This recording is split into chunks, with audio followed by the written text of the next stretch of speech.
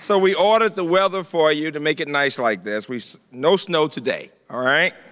We are delighted to have the Secretary of Education here for the country, Arne Duncan. Give him a hand, would you please?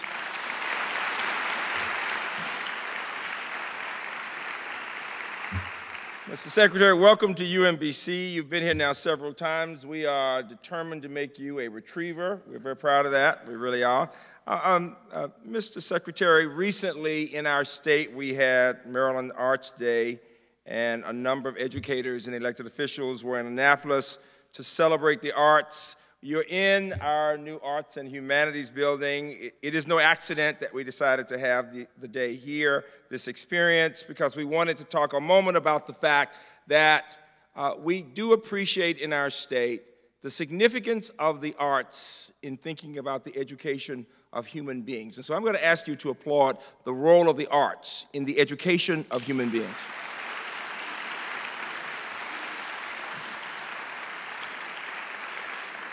And Arne Duncan and I have talked about that, arts, humanities, social sciences, and I say that on purpose because so many people think about us in science and engineering and STEAM, but if you think broadly across arts, humanities, social sciences, it is important to talk about broad links across disciplines and to think about, as he and I talk in our commission work, as I work with him on educational excellence issues, about pre-K through postdoc education. Give me a hand for the idea of the continuum from pre-K through doctoral education. And the campuses in our area and the university system of Maryland, Towson, UMBC, and all the others, public and private, really do believe in this notion of strong connections across our campuses with K through 12. We have a number of people here today. Our beloved Nancy Grasmick is somewhere. Give her a hand. We're working now at Towson. The new Secretary of Higher Education, one of our own, Jenny Hunter-Severe, is somewhere here, wherever Jenny is. Jenny Hunter-Severe, give her a hand. Give Jenny a hand. She's here. The Superintendent of Prince George's County, our alum, Kevin Maxwell, is here. Kevin. And our friend, the CEO of Baltimore City Schools, Greg Thornton. Greg is here. Give Greg a hand. Yes. And so, today we'll get a chance to hear from the Secretary, and I want you to think about the notion of partnerships. We are very proud of the work we're doing with places like Lakeland Elementary, the work we have with a lot of professional development schools. A number of educators are in the room from throughout the corridor in this state as we work to prepare teachers. The work we do with our choice program, Mr. Secretary, you've heard about that. We're having a White House summit in the next week or so on the choice program for first-time offenders. The work we're doing with our Sherman Scholars to prepare math and science teachers in challenging schools. The work that we do as a result of funding from the Department of Education with Upward Bound and with our programs in teacher education, and most important, the idea of Project Lead the Way and infusing engineering and computing into the schools. It was Nancy Grasmick who said to me 25 years ago, let's work to get engineering into the schools somehow. Let's get teachers an opportunity to understand what happens there, from the arts all the way over to engineering. The work that you all give us that allows us to work with history teachers throughout the state to rethink how we teach history. And so I leave you with this thought to the audience, that excellence is never an accident. It is always the result of high intention, sincere effort, and intelligent execution. It represents the wisest of choices among many options. Choice, not chance, determines your destiny. And with that thought, as I talk about excellence, I come to my friend and mentee, Dallas Dance, who serves on the Obama Commission with me. He represents the best of choices. He will introduce our Secretary, Dallas Dance.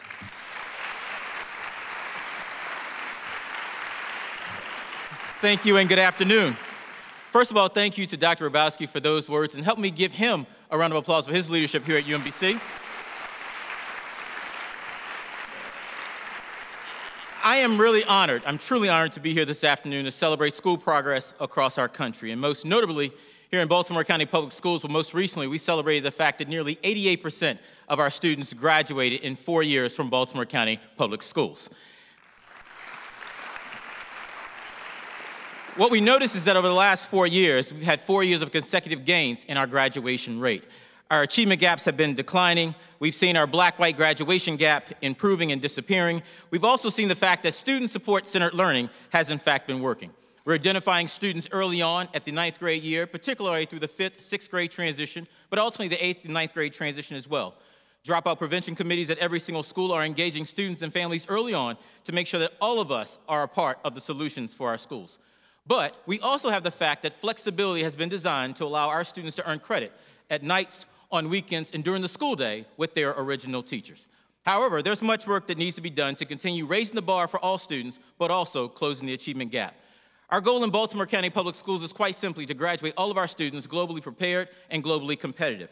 We know this must happen through 21st century teaching and learning tools such as critical thinking, collaboration, problem solving, and communication, all tools outlined in the Baltimore County Public Schools Teaching and Learning Framework. We're extremely appreciative to the support and partnership of Dr. Lillian Lowry, our State Superintendent of Schools, to support all students with a strong foundation of state assessments and state standards. The Maryland College and Career Readiness Standards are a historic increase in learning experiences and opportunities for young people in English language arts and in mathematics. It focuses all students on preparing for colleges and careers, and Baltimore County Public Schools educators have literally rewritten all of our curricula with our own teachers being at the center of that work from a digital platform. We've had an opportunity to redefine instruction as rigorous, relevant, accessible, and responsive. We will use the Partnership for Assessment for Readiness of College and Careers, PARC, to help track student progress toward college and career readiness and design our interventions to make sure all of our students are learning on grade level and not falling behind. We will be supporting this transition through ongoing intensive training for all of our educators and our leaders, and we're grateful for the state investment in high-quality early learning that continues with Dr. Lowry's leadership, but also started with Dr. Grasmick's leadership as well. Please help me thank Dr. Grasmick for her leadership for Maryland State Schools over her 20-year tenure.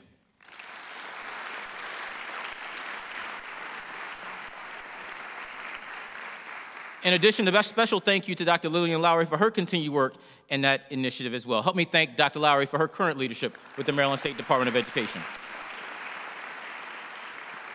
Now, none of these initiatives expanding pre-K, raising learning expectations, or measuring student progress would be possible without the leadership of our current Secretary, Secretary of Education, Arne Duncan.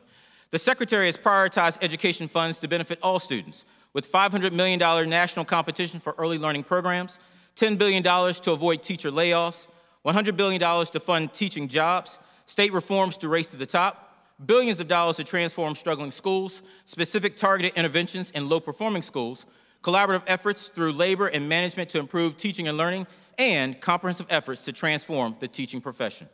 Toward President Obama's goal for highest percentage of college graduates in the world by 2020, the Secretary is improving college access through the Pell Grant program, reducing student loan burdens for all students, and more transparency through higher education rates of graduation, job placement, and student loan default.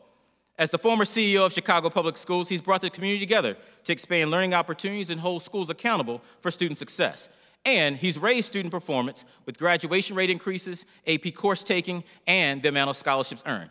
Not to mention, he's pretty cool as well, having graduated magna cum laude from Harvard University, where he co-champion, or co-captain, I should say, the basketball team. Please help me welcome the Secretary of Education, Secretary Arne Duncan.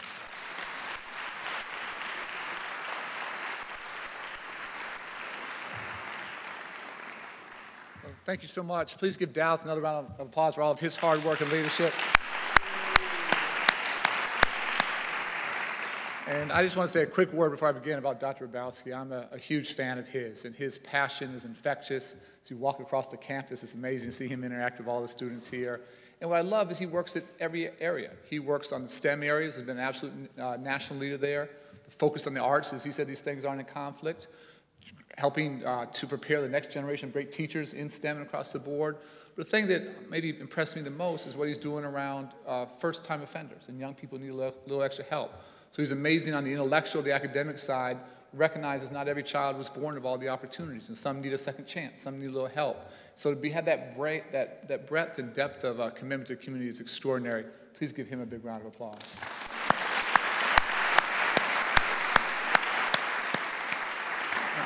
I somehow keep coming back to Maryland. So I was with Kevin late last week with the First Lady visiting schools in PG County. Was with Greg just, I don't know how he got here so fast. We moved quick. Was with Greg just a few minutes ago at one of his schools. Was at Howard County earlier, visited Dallas' schools. And it's not a coincidence. I think there's a reason I sort of keep coming back here. And while there's a long way to go, and we know that under Nancy's leadership and others, and Lillian's, and through a transition in governorship now, in many, many ways, Maryland has become a national leader in preparing students for college and careers. And the transition to new standards here that Dallas talked about has only helped to improve results. The state has led the nation in AP success for the last 8 years and improved again in 2014. When we talk about rigor, that's a huge sign of rigor. As folks talked about, Maryland's 4-year cohort graduation rate is at an all-time high of 86%, 4 points above the 2010 level, and well above the national average. Obviously, when graduation rates go up, that means dropout rates that have fallen are now at new lows, which is fantastic. And the state is working to expand and improve STEM offerings in all 24 counties. But those are just the numbers and the facts. And we know while those are important, they're just a piece of the story. The progress here and across the country is so much bigger than any test score can begin to measure or anything you can capture in numbers. It's about the choices that our students have in their lives. It's about creativity and excitement and becoming a lifelong learner. It's about knowing that they're going to do better than we did. I think that's what every parent wants for their child. My wife and I have 2 young children at home. And when they come home at the end of the day, what I'm most excited to hear about isn't necessarily their math scores. It's about my son's adventure trying out a flight simulator and his hunger to understand how to calculate takeoff velocity and stall speeds. It's that spark of curiosity. Now, I've talked with thousands and thousands of parents in all 50 states across the country. And while there are obviously some very interesting differences, what I consistently hear are some very clear and common themes wherever I go, wherever I travel. The vast majority of parents want a well-rounded, challenging experience for their children that will leave them with a secure future. They want an education for their kids that will engage them in their own learning, allow them to be creative, and to treat them as individuals. They know the world has changed in some fundamental ways, and that the only good jobs are ones that involve not just having knowledge, but being able to apply it, to think creatively. In short, all of our schools have to prepare all of our children for this new world. And the good news is, schools across the country are doing more of that than ever before. And that's what I want to say to all of you here today. And if I want to leave you one message, I want it to be this. Teachers and principals, community leaders, families, and very importantly, students themselves have helped to bring about some of the biggest and boldest changes in American education in decades to prepare all of our children for college, careers, and life. These changes include higher standards, better support for teachers, a powerful focus on improving instruction, and underlying all of that, a fundamental conviction that great schools, great principals, and great teachers can and do transform the lives of our children. And it's working. More of our kids are more ready than ever before for a world where, columnist Tom Friedman says, the best jobs won't be ones they apply for, but jobs that they invent, they create themselves. But we all know here we have so much further to go to ensure real opportunity and economic security for the next generation. And we must see these changes through and not turn back the clock. I want to explain quickly why this change was necessary, what that change was, and the impact that it's had. Simply put, change was necessary because we live in a new world, one where there just aren't any good options for young people without a great education. That wasn't necessarily true for our parents' generation, but the world is changing fast. Today, without some kind of post-secondary degree or credential, young people have no shot at getting a job that goes somewhere, buying a home, and supporting a family. And for me, this goes way beyond the ability to have a secure middle-class life. Think about what that means for their relationships, their lives, and ultimately for their dignity. Today, most jobs require at least some college, but only 1 in 10 kids from the lowest income quartile make it through college. That is simply unacceptable. It's unfair to those hardworking students and their families, and it's harmful to our nation's economic competitiveness. The challenge is obviously greatest for low-income students and minorities, but it runs through every segment of our society. We must work together to increase social mobility. We have to educate our way to a stronger and more vibrant economy. And as the economy has become increasingly global, the harsh truth is that a dozen or more countries are out-educating us today. So collectively, we must do better. To meet unprecedented challenges, educators, local and state leaders, and many others joined together to develop unprecedented solutions. Results-driven, common-sense improvements to help ensure that every single child has the opportunity for a high-quality education. States like Maryland, Dallas talked about this, have raised standards to align with real expectations for success in college and careers, and replace old bubble tests with assessments that involve writing and critical thinking skills that are so important. Schools and communities improve support for great teaching. They change their practices to make decisions more closely tied to what students actually need. And I'll quote quickly Justin Minkle, an amazing teacher of the year from Arkansas, who teaches in a rural school there, where teachers and the principal led an incredible change, constantly using data, going from roughly 1/4 of students being proficient there in Arkansas in reading to more like 3/4. Justin said, and I quote, "One of our big picture visions is for our students is that they go on to live the lives that they dream. We have set these very specific, quantifiable goals, but they are tied to something much bigger and more meaningful." That's the kind of thing I see happening in schools all across our nation, and that I hear about in hundreds and hundreds of conversations with educators and parents. And what's the result? As our schools have changed and evolved, so too have outcomes for our young people. For the first time ever, 4 out of 5 students are completing high school on time. In fact, just last week, we announced another record high for the nation of high school graduation rates of 81%. Dropout rates are now at historic lows. Black and Hispanic college enrollment is up by more than 1 million students just since 2008. And just as important, educators have helped to put in place the building blocks for much greater change with higher standards, better assessments, and new approaches to innovation. Governors and legislatures, both Democratic and Republican, are making vital new investments in preschool and early childhood education, increasingly recognizing that we can no longer pretend that K-12 public schooling is somehow enough to prepare young people for success. Today, school should mean preschool through a post-secondary degree. What worked for the past 100 years, I think, is insufficient as we move forward. And what's really striking is that in places that have shown the most courage and commitment to these changes, those places have also seen the most progress. And take, for example, the state of Tennessee. Not that long ago, Tennessee had one of the lowest bars in the country for proficiency. Going back to 2007, it was one of only 2 states to receive an F for its academic standards from the U.S. Chamber of Commerce. Sadly, for far too long before that there in Tennessee, parents and children have actually been lied to, have been told they were on track for success when they weren't even close. But then political leaders, including governors from both parties, worked closely with educators to implement higher standards. And then they stood strong together as students initially scored much lower when held to those higher standards. They knew that student performance hadn't really dropped at all. They were simply being more honest, more truthful. Today, thanks to that honesty and courage and real sense of urgency, Tennessee is the fastest improving state in the nation. When all 50 states are trying to improve every single year, it takes doing things very, very differently to rise to the top of that list. And we should all be focused on improvements and growth. Who is getting better, faster, and what are they doing?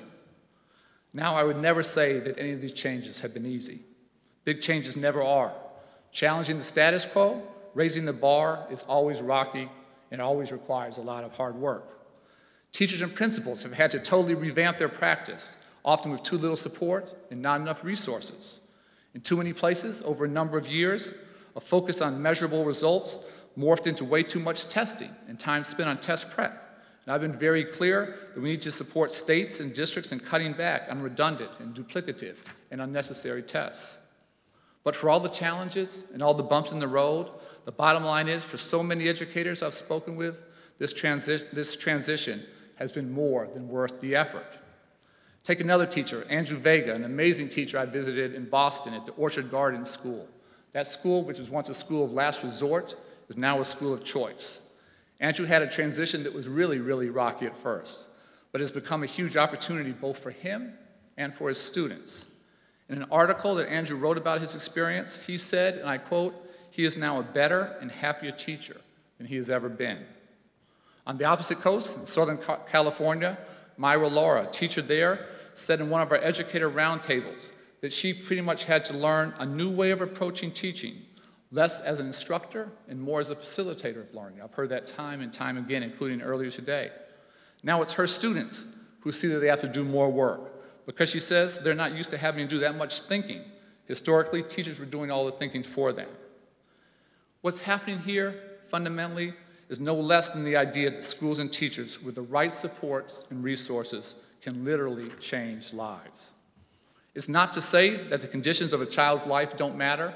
We all know they matter, and they matter tremendously. It's not to say that we don't need to work directly to change those conditions. We have to do that hard work every single day. But it's also absolutely clear that a real focus on improving teaching and learning is having life-transforming results. And I'm proud that we've been able to provide some support for this change. But it started before us, and it will continue long after us. And the heroes in this story will never be bureaucrats who work in Washington. They will always be the teachers and principals, parents, and very importantly, the students themselves who are doing this hard work and challenging themselves to improve every single day. Yet for all the very real progress, it's also absolutely clear that we are not yet doing justice by all of our nation's young people. We're not yet providing them with the opportunity of a great education to every single child and expecting excellence from everyone. Just one generation ago, we were first in the world in college graduation rates. Today, we're 12th. That's not good enough. Today, millions of children start out behind simply because their parents couldn't afford preschool. As a nation, we haven't committed to getting them ready to enter kindergarten to be successful academically and socially. We have too many preschoolers, not surprisingly often on young boys of color, who are being suspended and expelled. We have to challenge that school-to-prison pipeline every single day. A third of our nation's black students don't have access to calculus in high school. How is that fair? And in too many places, it's still possible to take all of the required high school classes and still not be qualified to go to your public university. Remediation rates across the country, including here in Maryland, are quite frankly far too high.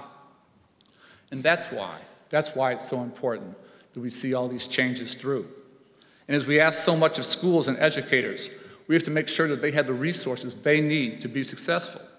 And that's why President Obama has called for billions of dollars in new funds, new investments in our schools. We need to ensure that every single child has access to a strong start by making quality preschool accessible and affordable for every family who wants that for their child. We need to lift up and strengthen and elevate the teaching profession, improving both pay and training for our hardworking teachers and educators. We need to push back on over-testing and test prep in places where it's taking up too much classroom time and distracting from the real learning that our children need.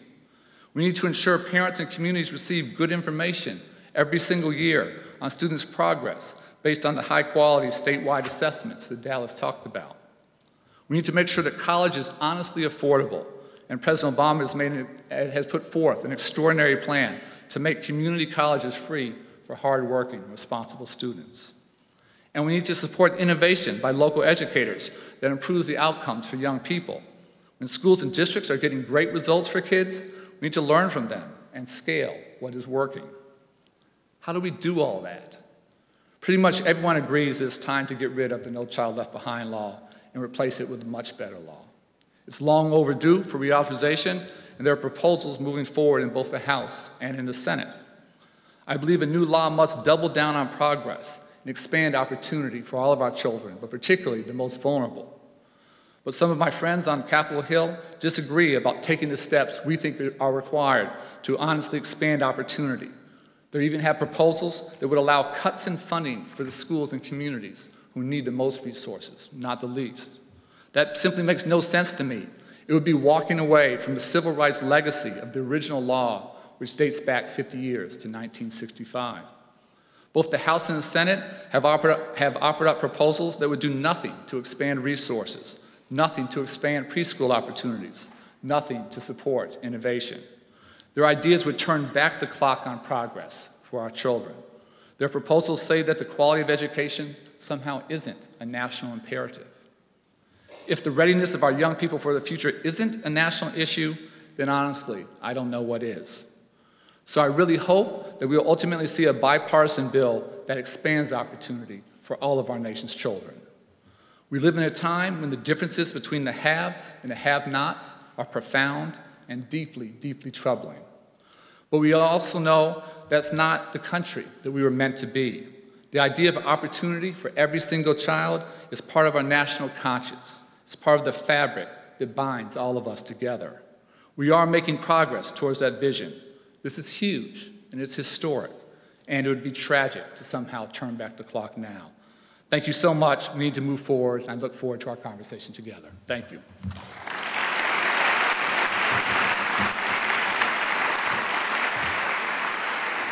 Thank you very much. Is this on? Great, great. First of all, former Congressman Tom McMillan, now Regent, is here. Would you give him a round of applause? Hey, Tom. Very great. Thank you. Stand up. Thank you very much. Thank you. Thank you, Mr. Secretary. When you were walking in, I introduced you to some of our students from all over the state and beyond. One of those students was a student, Kevin, from Suitland High School, who's a celloist here and also works in computers.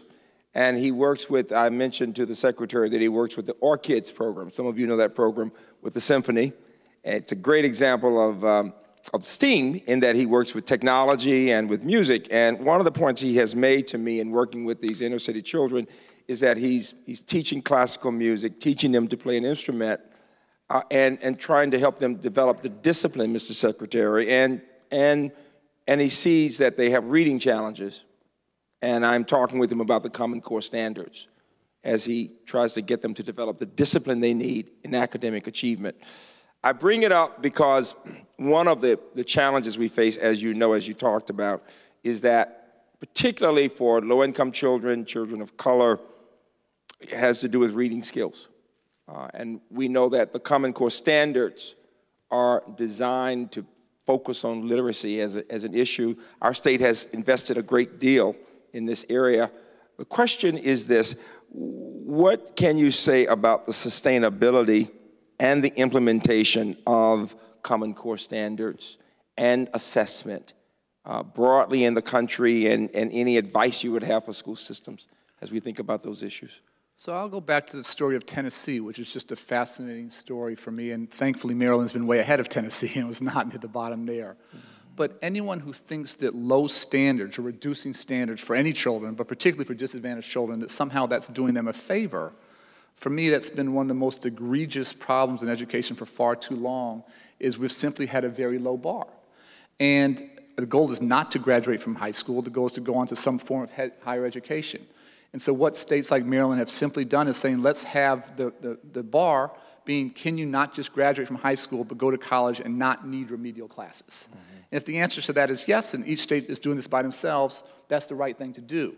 But where you are graduating and are woefully inadequately prepared to take the next step on your education journey, you've played by all the rules.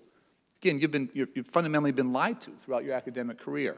So having high college and career-ready standards, holding ourselves accountable. If at some places that means, for a little period of time, less students are proficient, that's hard for politicians, but that's the truth. And we need to be honest with ourselves and make sure young people are ready. Then so that's the standards. Having a high bar for me is just college and career ready. Then how do you measure that? For me, having annual assessments makes sense. We need to know exactly what students' strengths and weaknesses are. What can teachers do? What can parents do? What can they do to help themselves? And there's a middle ground here. There are lots of places that have done far too much testing, too much test prep, too much teaching to test. We got to scale back on that. But there are other folks who say, well, walk away from any form of assessment. I can't support that either. But assessing students each year, looking at their growth, looking at the gain, looking at how much they're proving, we need to have that honest, transparent conversation with students themselves, with parents, and with the broader community. Then finally, across the nation, we need to look at who is closing the bar. Who's closing the gap? Who's raising the bar for all students? Where are places breaking through, and what can we learn from them? And so we want to look at absolute performance, but I always want to look at growth and gain. Who's getting better faster? And again, that's why the story of Tennessee, not the highest performing state on an absolute basis, Maryland's way ahead, but they are the fastest improving state. And what are the other 4 or 5 states? Different examples, Hawaii, Minnesota, others, DC. They're showing rapid growth. And what are they doing? And what lessons can we learn from them? I was in Chattanooga last week speaking for a STEAM school for inner city girls, and that had been on their state list and had gotten off of that list. These were mainly black girls, And what I will say is that they had been able to get off the list and to make improvement because of a major push that involved a lot more time on task, well beyond the school day, and an understanding of just how much more effort it takes when children are very far behind, if you get what I'm saying. That most people really don't understand what it takes to catch up.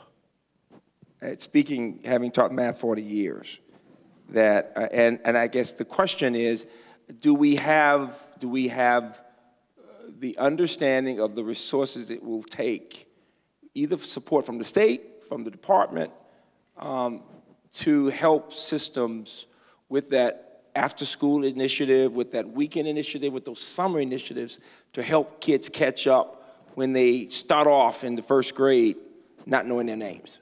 So let me try and answer that. And I'm trying to be hard, because it's hard. And then I want to get to why we have to get out of the catch-up business. Okay. But sort of three things. You talked about time. Yes. And time is a huge deal. Yes. So longer days, yes, longer weeks, yes, longer years, all that is critically important. Yes. I don't know how you catch up if you're not working hard. That's I don't know right. how anyone That's right. here in this room is successful by not putting in the extra effort. And kids that are behind need more of that. I sort of do 3 T's. First is time. Second one is talent.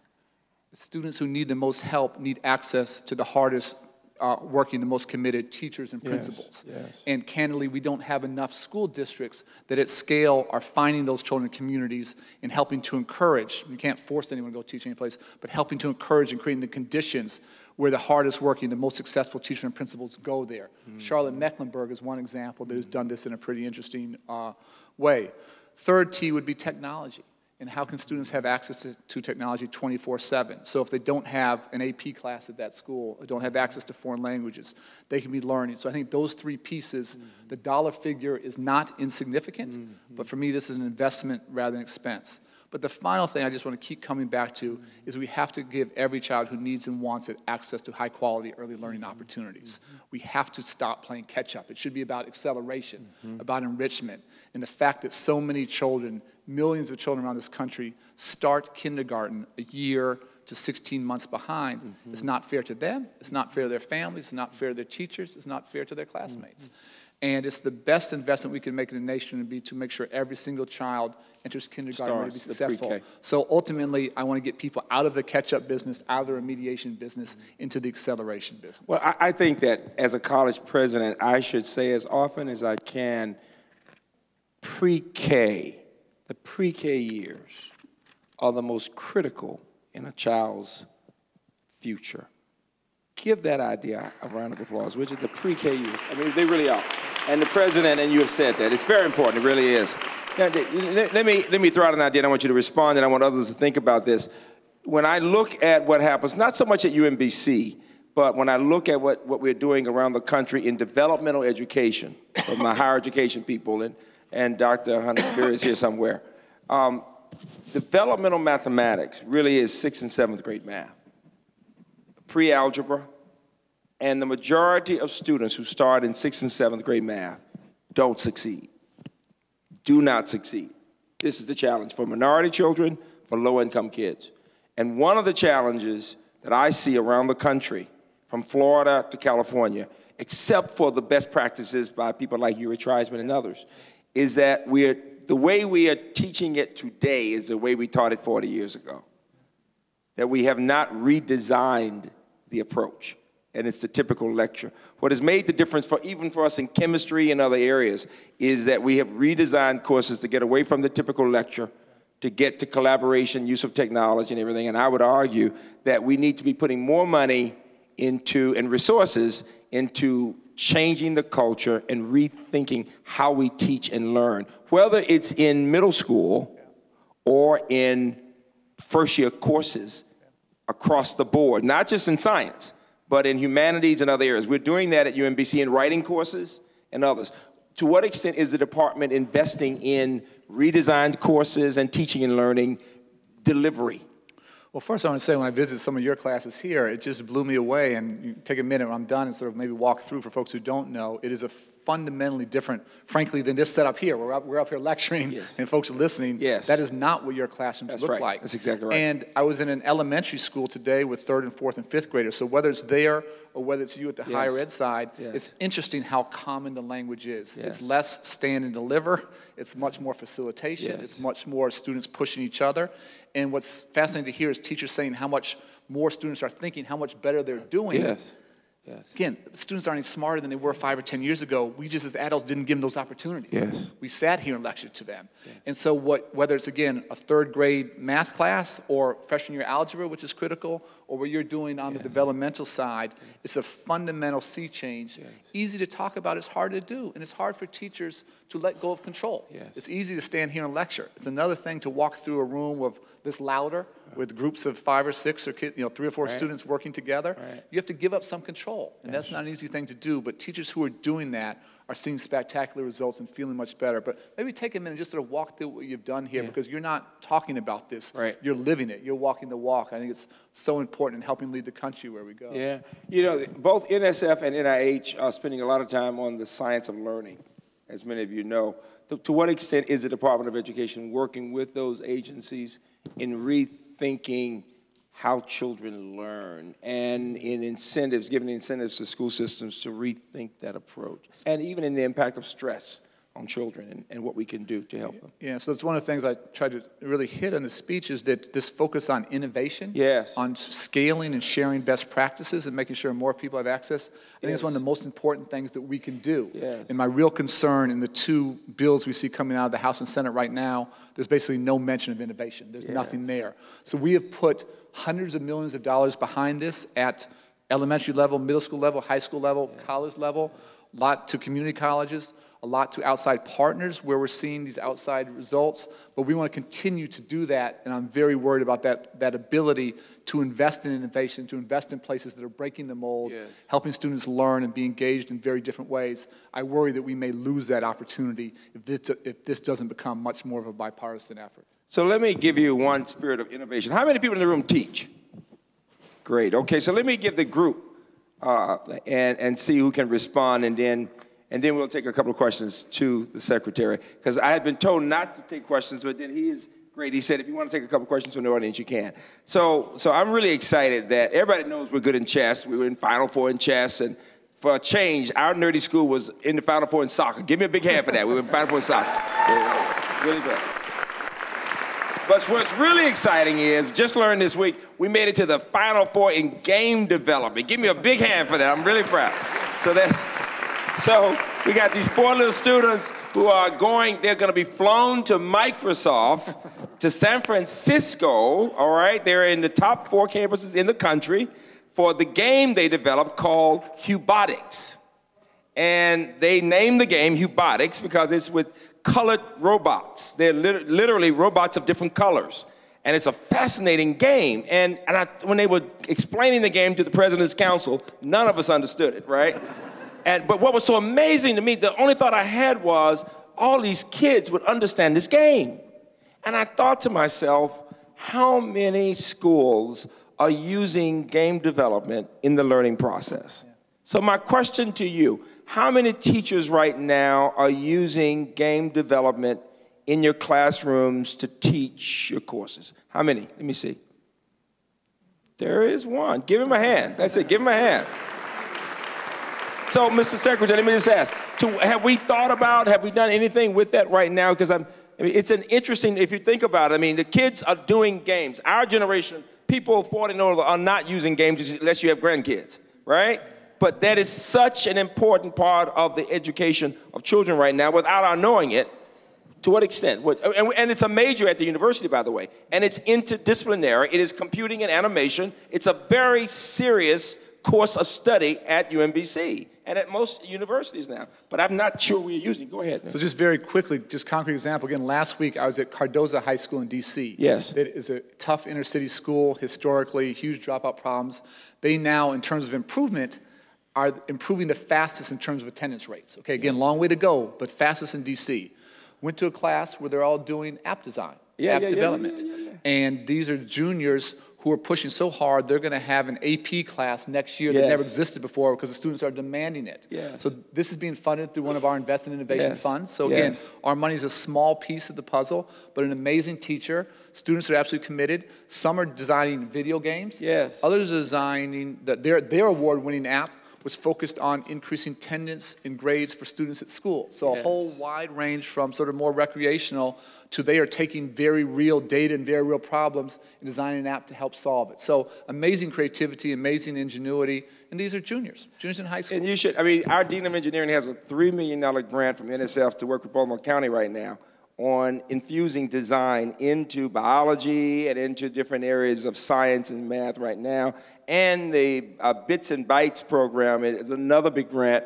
And then we've got some grants from Education, Department of Education, involving the schools, and we need to be doing more of that, especially, let me just say one thing to the teachers.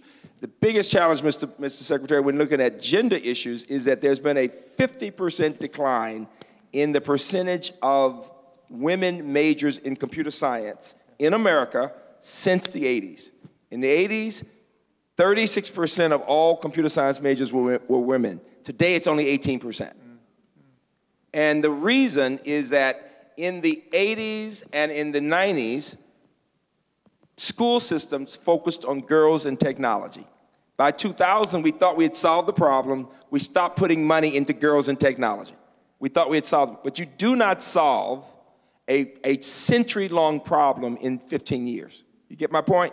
And so by 2000, we stopped putting money into girls and technology, and so today, only 18% of the majors in America in computer science are women. So the typical woman goes into a classroom, and she sees fewer than 2 of the 10, every 10 computer science majors as women. And literally, the majority of jobs in our country will require some technology. So, I mean, the challenge and the question is, how might we go about as a nation reinvesting in this concept of women in technology? Well, let me just take that and broaden it to, I worry about the lack of diversity among our nation's teachers. This is less around gender, but around race. And race, yes. So, the shortage, the decline in the number of black teachers. And Hispanic. Very few Hispanic teachers. And in terms of men, it's less than 1 in 50. And you think about our young boys of color, so many who don't have a dad at home, to have entire elementary schools with no men. That's exactly right. It's not right. So first, you have to be very, very honest on these harsh truths that you raise. Secondly, we have to track the data. Third, we have to invest in places that are willing to challenge the status quo and do better. And while those numbers are true on an absolute basis, there are other places where the universities, women in computer science, is 30, 40, 50, 60%. So what are they doing? What's their strategy? That just doesn't happen. There's some schools of education that have a real diversity, many that don't. So again, we have to highlight successes. We have to challenge the status quo. But again, we have to fund places willing to build upon and replicate what is working. But without honest conversations, and folks in this nation don't like to talk about gender, they really don't like to talk about race. But unless we're willing to put these tough issues on the table, we will never get there. And these are, last thing I'll say, as you point out, these are not self-correcting problems. And without a very intentional strategy and a clear accountability, they'll actually get worse, not better. So these are ones that just don't fix themselves. If we don't go after this very thoughtfully and strategically and learn from our mistakes and get better, these problems that we're both describing will get worse, not better. Let me say, I meet with Arne Duncan once every 3 months, one-on-one, because of my chairing of the Obama Commission on Education Excellence for African Americans. I don't know a white man that is more honest in discussing issues of race. Give him a hand for his honesty.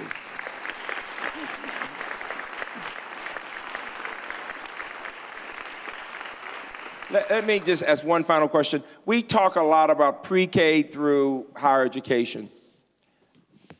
Having been in higher education 40 years, I would say it's the notion of the continuum is still not what it needs to be.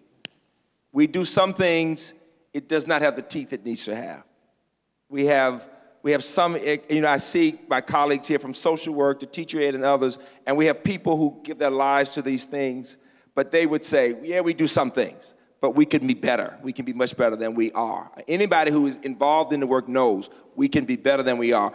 Mr. Secretary, what advice do you have for the state of Maryland and for the country that would encourage universities to do more than we do to be supportive of K through 12? Because any of us who work with superintendents and with teachers would have to know it's hard. It's really hard when you look at what K through 12 people do.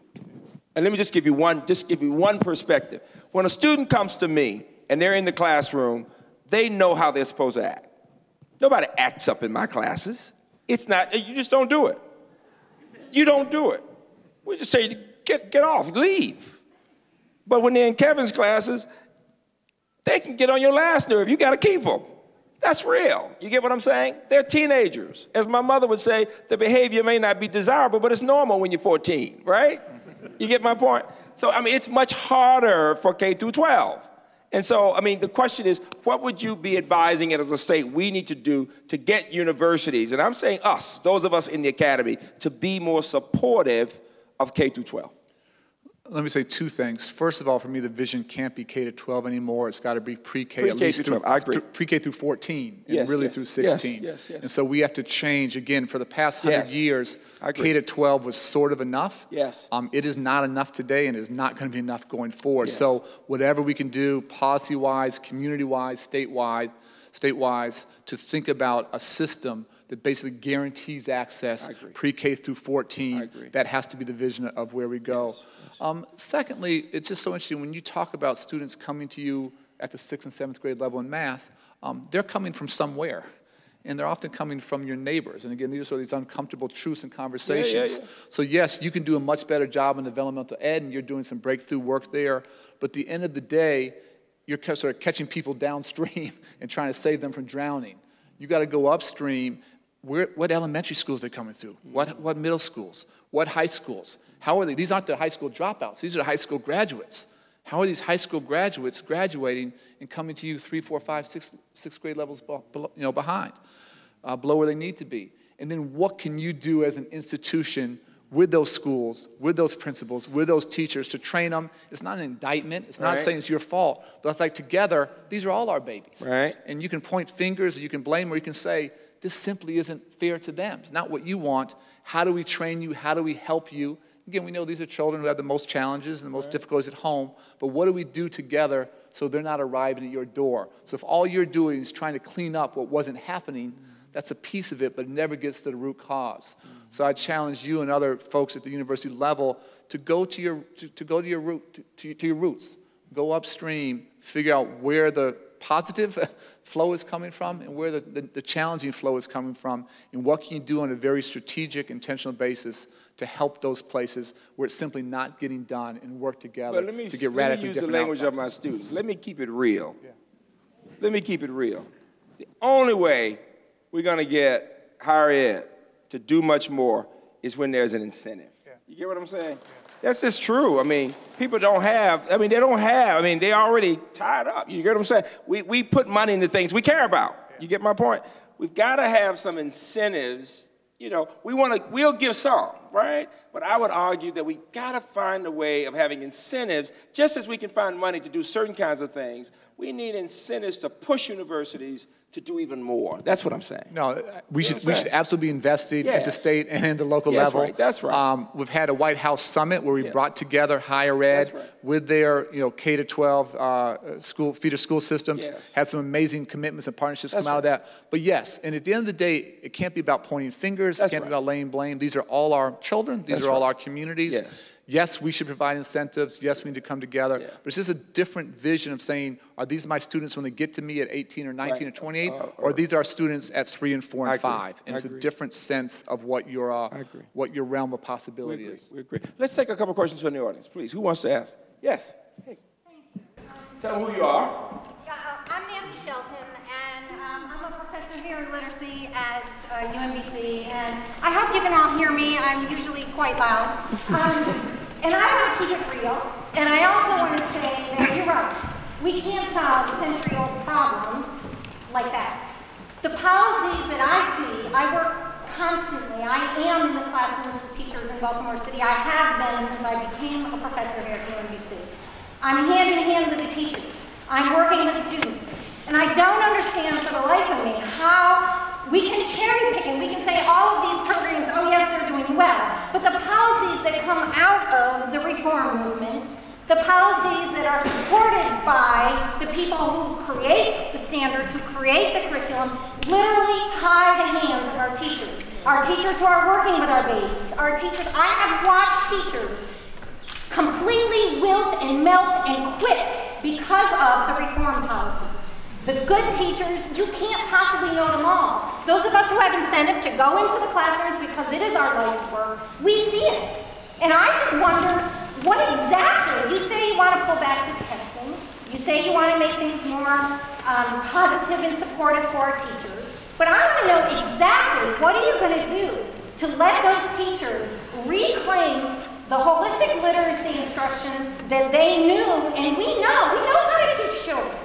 But we can't do it when we're worried about all of the reform and all of the accountability that keeps getting laid on top of layer after layer after layer so that the teachers are squeezed like onions and you can't even move. And I'm not saying this, the teachers are saying this.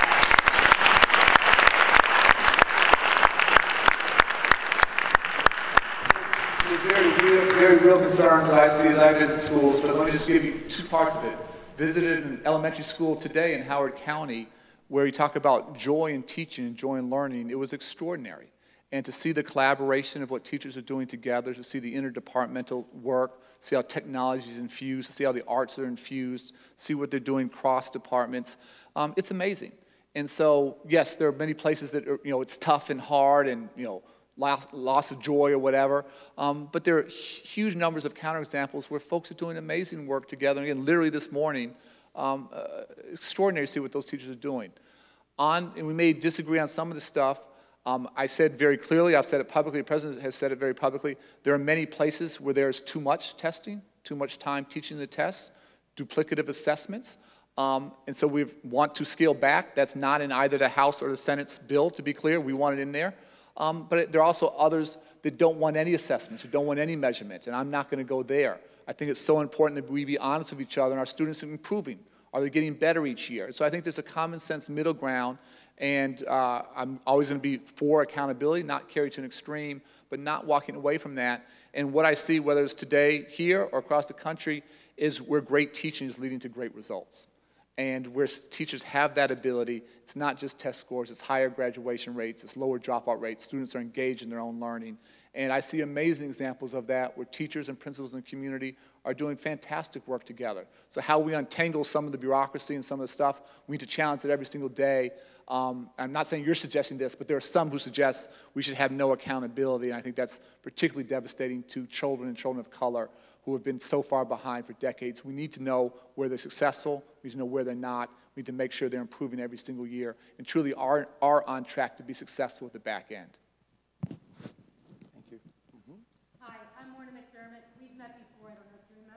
First time in 2011 at the Save Our Schools March, and the second time in 2012 when the United Opt-out occupied the U.S. Department of Education. I brought you a dog. I represented 50,000 or more members of the BAC, which is the Teacher Association, 30,000 members or more of United Opt-out, and another 30,000 members of Save Our Schools. Collectively, we are the voice that rejects the policies coming from your office because we believe they've been harmful to children, disrespectful to educators, and destructive to public schools. There's a raft of research, as Nancy pointed out, to support this.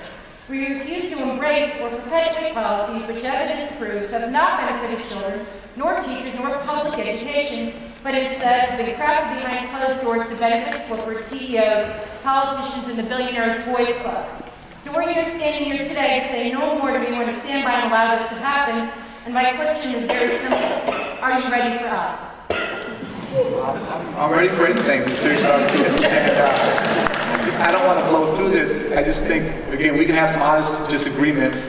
No one's trying to profit billionaires or whatever you're saying. That's just sort of hyperbole that's not connected to reality. What I am for is for increased high-quality early childhood education. What I am for is for high standards. What I am for is making college more accessible and more affordable. We can disagree on lots of things, but those fundamental principles, I'm convinced, are leading to better results for children around the country, and I will never apologize for that.